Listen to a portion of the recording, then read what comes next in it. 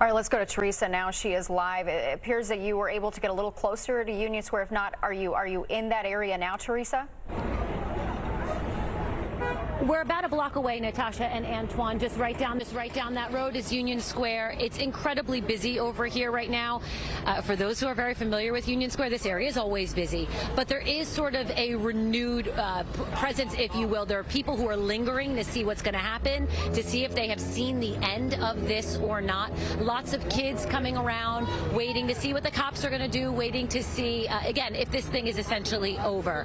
Interestingly enough, a lot of them that are talking to us are also wondering if Kai Cenat is still in the area. We told them that he is not, that he left, that he was, escorted out of here. And Chief Madry echoed that. He said that he has essentially been safely taken away, not arrested as many outlets are reporting, or perhaps as we are seeing all over social media. There does not seem to be confirmation of that. It appears as if for his safety, he was removed from this area. That is important to note based on the pictures that we have seen and the eyewitness accounts of what happened here today.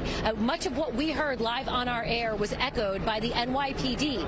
People throwing things, breaking into a construction area, throwing paint cans, throwing chairs, throwing bottles, even if it's just a water bottle. If you're not expecting that and you're hit in the back of the head with a water bottle, it certainly can make you very fearful. We heard from a mom and her son who said she hid behind a tree because she was afraid that her and her son were going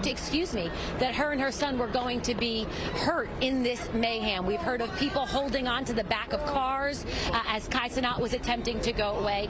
He is incredibly popular. If you are not somebody who is familiar with Twitch or maybe even YouTube, and certainly not Kai Cenat, he is one of the most followed, one of the biggest celebrities on these platforms. And he's also a hometown guy. He's from New York, so he's the kind of guy that's going to be able to bring out tens of thousands of people. He's done these giveaways before. They haven't ended like this. Today was something different, and if you listen to what the NYPD was saying, they're going to get to the bottom of why today ended differently than a lot of these other giveaways that we have seen in New York City. Antoine and Natasha, I know that we are no stranger to large crowds. We are no strangers to demonstrations.